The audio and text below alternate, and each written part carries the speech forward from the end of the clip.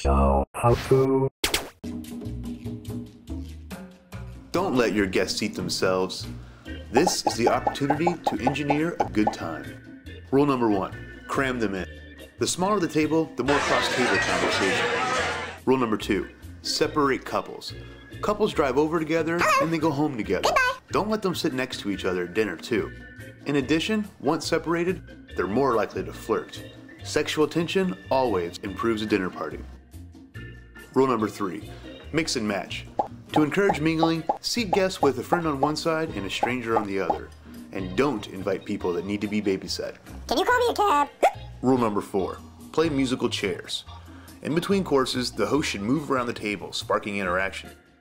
If you've done everything right, everybody will have a good time, but nobody will help with the cleanup.